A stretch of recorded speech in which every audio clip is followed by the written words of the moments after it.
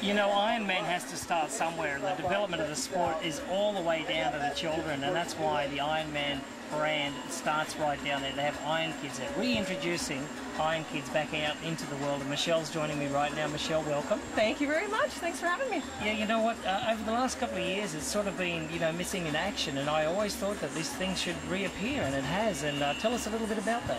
Sure. We decided to just take 2008 off and get all of our ducks in a row and then launch it. So in Kona, as you know, we launched the series, made an announcement, and within the next 2 weeks we'll have our full schedule up. But what we're doing is we're doing 8 events across the U.S. for 2009, and starting in April, and the season will end up in October, and then we'll look at expanding outside of the U.S. past that. We're doing licensing, but we're producing all the races, and the great thing about it is that it's not just about the triathlon race. We're creating race weekends for the family, and our whole mission is to inspire and motivate kids to be positive and healthy and active, and anything that falls under that umbrella, we've accomplished something fantastic. So. Okay, well let us know what's going to happen at those those races. What type of races you're going to have, and what ages it all starts from, and where they go up to. Age ranges from 6 to 15, and it depends on the age group. So we have 6 to 8, and then 9 to 11, and then 12 to 15.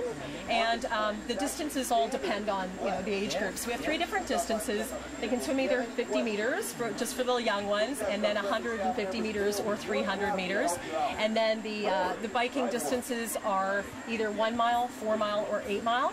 And for the older kids, for the run, then they've got 500 meters or 1 mile or 2 mile. And all those distances and stuff are on our website, which is ironkids.com. And then we have other non-tri stuff that's happening. We have, I won't get into all the details, the surprises when we launch it in a couple weeks, but things like art programs that, again, if it's inspiring and motivating kids to get out and do something great and feel good about themselves, then that's what our target is. So we will have arts, we'll have music. There's going to be a lot more happening on those weekends, and not just for the kids 6 to 15. It's for their families, and it's for their siblings that are younger than that. So it's all going to be very, very exciting. Oh, yeah. It sounds great. I mean, are you guys going to be checking IDs? Because I'm wondering if I can get a start. I mean, most 15-year-old kids are a lot taller than me. You can be our guinea pig. We'll run you through the courses, and you can have a first crack at it. Yeah. I'll be the mascot. Hey, I'm very happy for you to do that. You guys all heard that, right? He's our mascot. That's okay, awesome. If you want to know any more information, you want to go to ironkids.com. It is the future of Ironman. It is the future of triathlon. Thanks to Michelle for joining us today from Ironman. Thank you very much.